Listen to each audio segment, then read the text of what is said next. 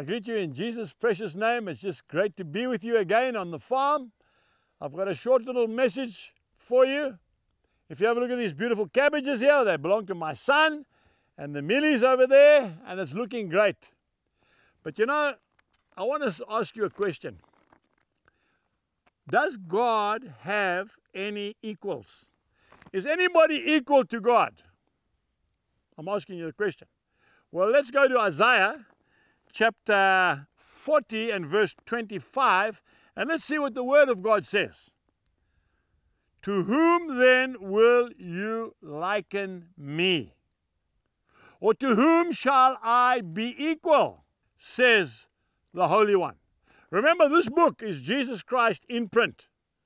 John chapter 1 verse 1, in the beginning was the Word, and the Word was with God, and the Word was God. There is no one, there is nothing that is equal to God. God is in a situation all of his own. He doesn't need any help from anyone. The reason why he created us was for fellowship. Not because he needed us, no, because he wanted us. Let's go to the book of Acts chapter 17. If you've got your Bibles with you, Acts chapter 17, I just love the word so much. This Bible of mine is getting worn out. Acts chapter 17. But it just seems to fall into the right places, you know. I'm sure you understand what I'm saying. Acts chapter 17, and I'm going to read from verse 24. And this is what the Word of God says. God, who made the world and everything in it, since he is Lord of heaven and earth, does not dwell in temples made with hands. Verse 25. Nor is he worshipped with men's hands, as though he needed anything. See, he needs nothing. Since he gives to all life, breath, and all things, and he has made from one blood every nation of men to dwell on the face of the earth. All men have been made by God. All men, black men, white men, yellow men, big men, short men, all men and women and children have been made by one blood from the Lord, and has determined their pre-appointed times and the boundaries of their habitation. Listen to this.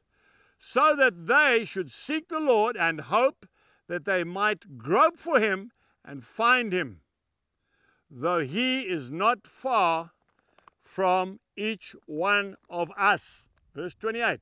For in him we live and move and have our being, as also some of your own poets have said.